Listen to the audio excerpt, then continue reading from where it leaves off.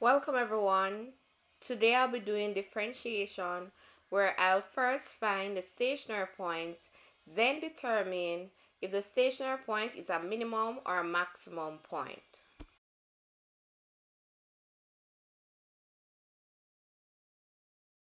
I'll be doing part one of this question.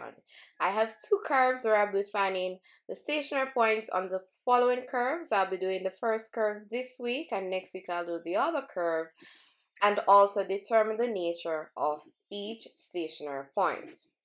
So this curve, I have y equal x cubed minus 5x squared plus 3x. And to find the stationary point, I will have to first differentiate. And after differentiating this, I'll equate it to be equal to 0 and solve for x. So to differentiate, we either write dy over dx or y prime. So differentiating this, x cubed, we will carry the 3 in front and subtract 1 from the power to have x squared. This will multiply 2 times 5, that gives me 10. So I'll have minus 10x to the 1, which is the same as 10x, because you subtract 1 from the power. And when you differentiate an x variable, it disappears, so it becomes 3. Now this is a quadratic that I will now equate it to be equal to 0 and solve for x. Now, to solve for x, I need to factorize. So I multiply the two end numbers, AC method, that is. So multiplying 3 times 3, that's 9. So these two, I multiplied 3 times 3 to give me 9. And we need two numbers that multiply to give me 9 and add to give me the center, which is minus 10.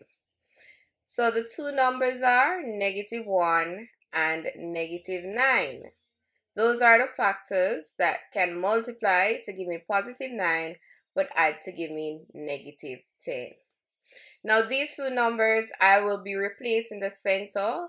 So attach an x to them and I will have 3x squared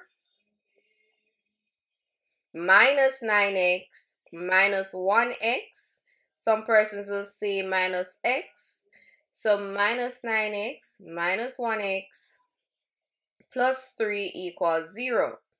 Now I'm going to put the first two in a group and the last two in another group. So I'm grouping them. Now after grouping the first red bracket, I look at it and say, what can I factor out? I can factor out my 3 and the variable x. So factoring that out, I'm left with an x. So I'll have x in the first position, that's left when we factor out. And minus 9x, we factor out 3x, so I'm left with minus 3.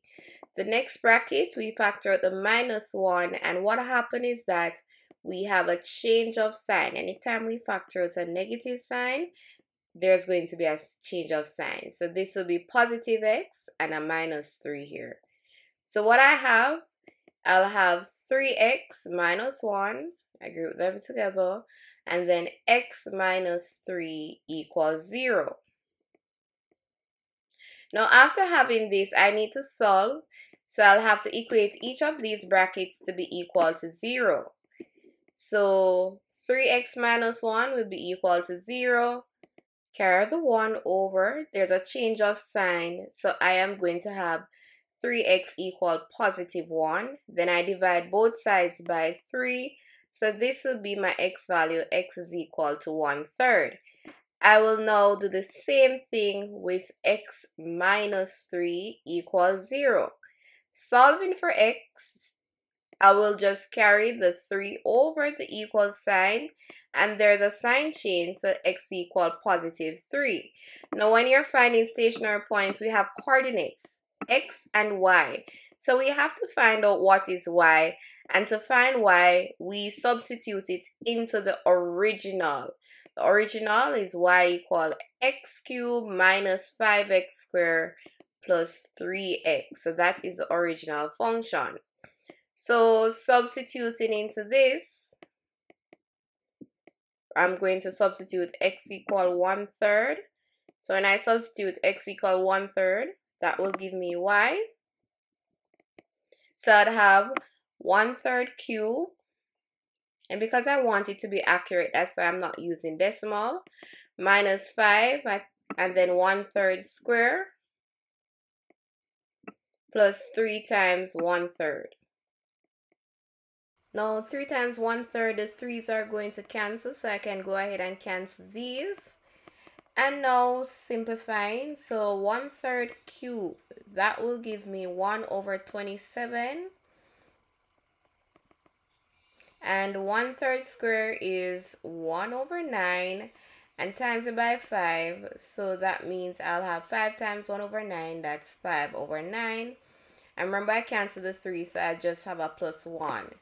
So adding this, my answer will be 13/27.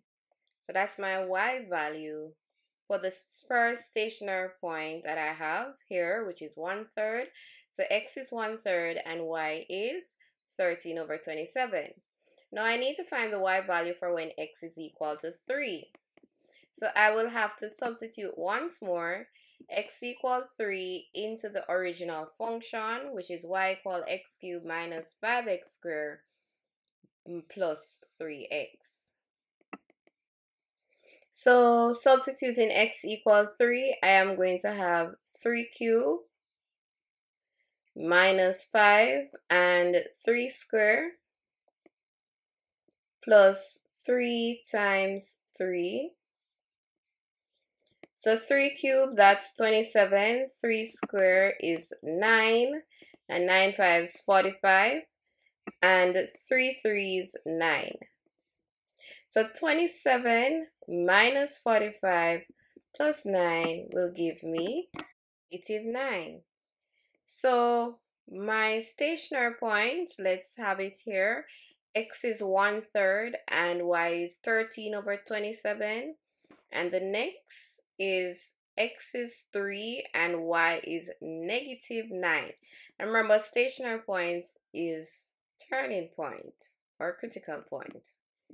Now, the next part of the question asks us to determine the nature of each stationary point.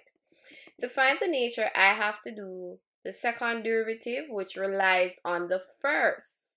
The first derivative was from the previous one that we did. That's 3x squared minus 10x plus 3. So we have to differentiate this another time, and that's what we call the second derivative. Now, some persons know the second derivative, which helps us to find the nature, if it's minimum or maximum. Some persons know it as d square y over dx squared, while others know it as y double prime. So it's the same thing if you have it as y double prime. Now, I am going to differentiate this another time, d square y over dx squared. So differentiating 3x squared minus 10x plus 3, I will have 6x minus 10. So my next step is to substitute the x values. These are the x values, 1/3 and 3, to determine if it is a minimum or maximum at that point.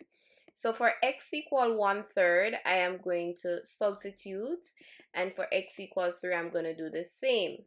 So the 6x minus 10, I replace x with 1/3. So I have 1/3 times 6 minus 10. 3 into 6 goes 2 times. So 2 times 1 is 2 minus 10. So my answer is -8, and the negative, which is less than 0, so therefore it's a maximum point. Once it's less than 0, meaning a negative value, we say the turning point, which is a stationary point, is a maximum. For x equal 3, substitute where I see x. And 3 6 is 18, so I have 18 minus 10. That gives me 8. So positive is greater than 0. So that means it's a minimum point. So this is how you do the nature. So once I have this, I'm able to define that the first turning point, x equal 1/3 and 13/27, it's a maximum point, and the other point is a minimum point. And that's it. Don't forget to like and subscribe to my channel. Have a great day.